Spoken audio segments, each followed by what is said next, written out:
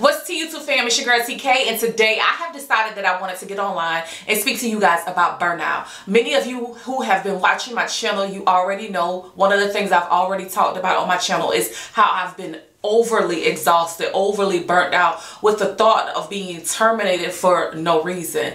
So I was like, you know what, with me trying to transition into being more healthier, I want someone to notice and know what to look for if they are experiencing burnout, because you shouldn't have to deal with that. And if you are dealing with it, you need to take steps to control it. Now today, I want you guys to know we're going to go over 5 of those tips, okay? So hopefully you're ready for all 5. Number 1, I want you guys to know when you're overly burnt out, extremely exhausted, the first thing you're going to feel is tired.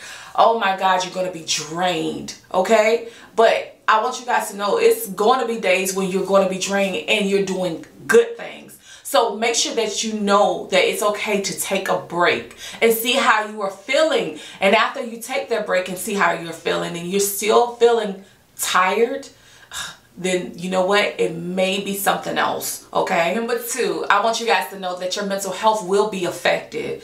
Honey, let me tell you something. You may experience anxieties or depression.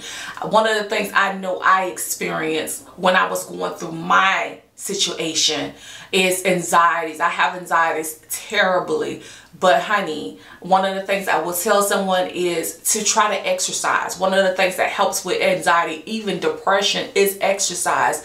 It is a big help. You know what I'm saying? And also, if you need to go there, take some pills. Pop a pill. Pill management is always good just to get yourself back balanced. There's nothing wrong with taking care of your health. Never feel embarrassed by it, okay? Ever. Take care of you. If you don't take care of you, who will? Number 3, the next thing I want you guys to pay attention to is being worried. Overly worrisome. And I guess you can always put this with mental health as well, but I'm telling you, your thoughts are always going. You're always triggered. You're always thinking about, what did I do? How can I improve myself? And sometimes you can't do anything. If a situation is so toxic, or if a situation has you so burnt out, you can't fix it. The best thing you can do is leave. Okay, leave. And it's okay to always think about what has happened, but you're going to think about what has happened to improve your day-to-day life, not to go back to it. Remember, you always want to go forward in life, not go back. You don't want to go through the depression, the anxieties, and whatever else you are facing. We're trying to live our best lives, okay? And that means smile, bitch. Always. Smile. You never want to let no one ever see you. You know what I'm saying? Falling. You want to always, and it's not really about, let me correct myself. It's not about letting other people see you. You don't want to let yourself see yourself falling. You want to always improve and always go forward, period. Number 5, I want you guys to know you're going to feel a feeling of being stuck. Like, oh my gosh, how do I get out of this situation? And the best thing I can give you, or the best advice I can give you, is one day at a time.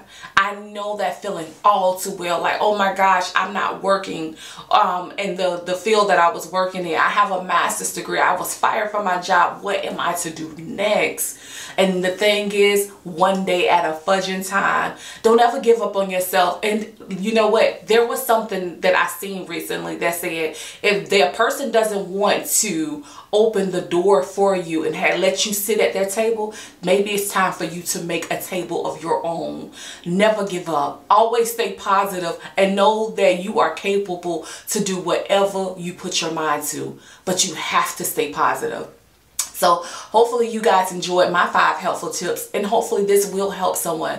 You know what? We have to stay positive, especially in the times that we're going through. Recently we are getting, away from being in such a strong, that C word, the pandemic, and we have mental health issues that we were facing. A lot of us was gaining weight. We all were struggling with something, but we have to stay positive. Don't let burnout control you. You control that burnout. You recognize the signs that you are going through, and you live a healthy life. And most importantly, I want you guys to smile, bitch, because life is too short. Don't ever let yourself go because you're not happy with the situation. You leave that situation in the past and you move on and you be your best you. period. Anyhow, peace, love, and happiness, y'all. Y'all stay blessed and stay safe. And remember always, darling, mind your motherfucking business. I'm out this bitch. Bye.